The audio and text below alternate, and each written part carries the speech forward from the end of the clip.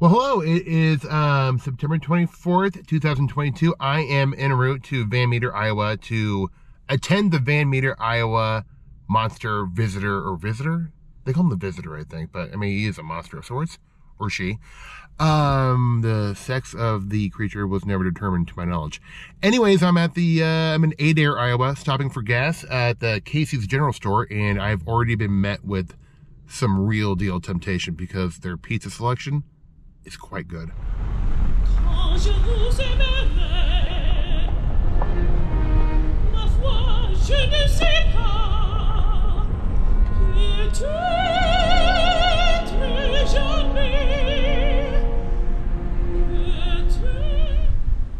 All right, well, I just arrived in Van Meter, and I am at the visitor center parking lot, and I genuinely have no idea what I'm doing. There's a walking tour that starts in 15 minutes, but I could totally be in the wrong spot, and I really hope not, because to me the walking tour is like the biggest thing. I've already made a huge error. I was at the wrong place to start the walking tour. There it is, obviously, so I'm catching it 5 minutes late. I feel like a real heel, and being a Midwest native, being late feels terrible, so I'm having anxiety about this all day. I'm sure everyone already hates me. Until he goes into the back of the building, in the muddy path back there, the town discovers giant three-toed tracks in the mud, like some prehistoric monster. They took a plaster cast of at least one of these prints, but we don't know what happened to it if it ever existed. We were hoping it's in someone's attic or basement, but as of today, we have not found it. Sidney Gregg, who was sleeping across the street, he goes over to his window, looks outside, and the creature is descending the telephone pole using its beak for balance like a parrot might. It gets down here onto Main Street and starts hopping around like a kangaroo using its giant wings for balance.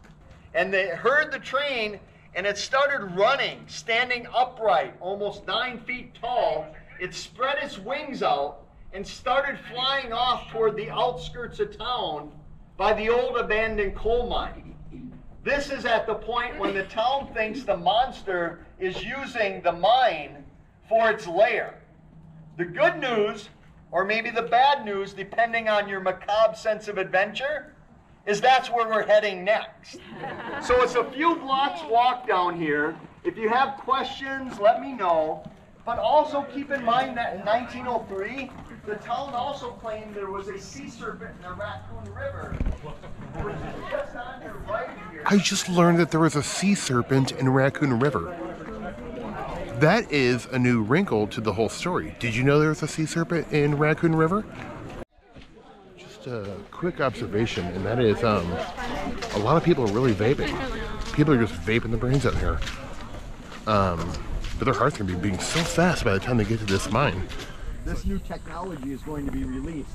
We're going to come forward with... Right now he is talking about the flying airship wave of the late 1800s, early 1900s. You know I love the flying airship wave. It's close to my heart since Omaha had one of the larger mass sightings. I believe it's either 300 or 600 people. I know that's, the variance is pretty big on that. But in downtown Omaha, Nebraska, it was reported in the Omaha Herald. It was in the World Herald then. It was called the Omaha Bee. But the Omaha Historical Society has a write-up about it, and these things were seen all over the Midwest, Illinois, Iowa, Nebraska, Kansas, you name it. They were seeing airships way back in the day, predating the flying saucer. The phenomenon's always changing. What will appear as next?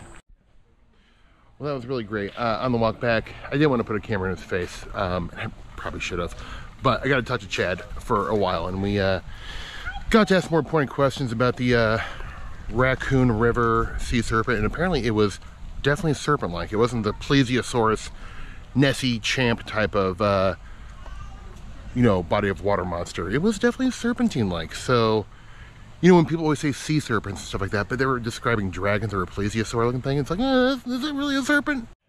Okay, here I am at the American Legion, right outside of the vendor area, and I'm gonna go in and I'm just gonna keep rolling.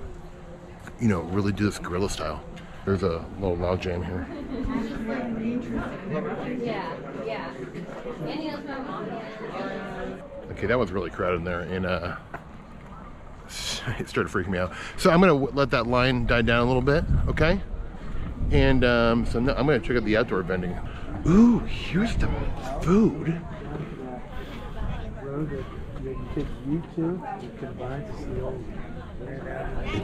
It's a heavy meat menu. And I mean heavy. It's like meaty mac and cheese or meaty nachos. They got a kids menu with hot dog, pulled pork, I mean, it's heavy meat. That's not the light fare I was hoping for. Oh my gosh, these two people are wonderful. What's their names again? My name is Morgan Evans. Cody Evans. I met them this morning, and I was here just admiring this absolutely gorgeous, breathtaking art. Thank you. And I am going to now purchase something at least. At the very least, I'm going to put the camera down and make my purchase, and I'll be right back with you. Oh, guys. Look what I got. That's the Van Meter monster, and that's, God dang these shadows. That is the Frogman of Loveland.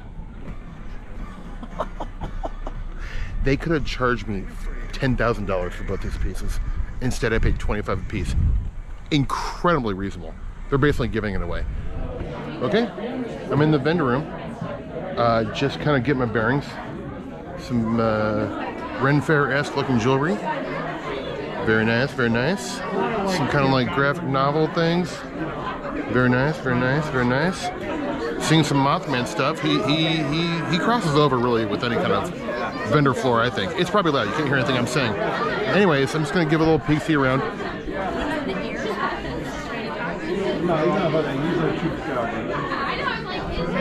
This is just good fun. This is just good, clean, wholesome fun. I'm cutting. Okay, people are really looking at me. I think they're getting hip to me filming things. Some dirty looks. American Ghost Walks. Very cool.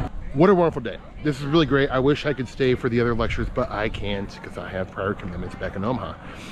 But what a wonderful day. I got to see some old friends, got to see Chad Lewis and finally meet him in person. I got to see Steve Ward, who was so kind to take me on a tour of Point Pleasant, just 3 weeks ago. And, oh, God, I wish this is what I could do every day with my life. My heart sings. I'm going to drive back to Omaha. I got about a hour, 45-minute drive ahead of me, and I'm just going to be smiling the whole way. This is great. As soon as I get home, I'm gonna text my wife and say, hey babe, you know, would you mind putting some beers in the freezer 20 minutes before I arrive, because I like those beers ice cold. And then I'll sit there and regale her with all the stories of my day while she falls asleep. Anyway, this is Steve Berg in Van Meter, Iowa, having the time of his life.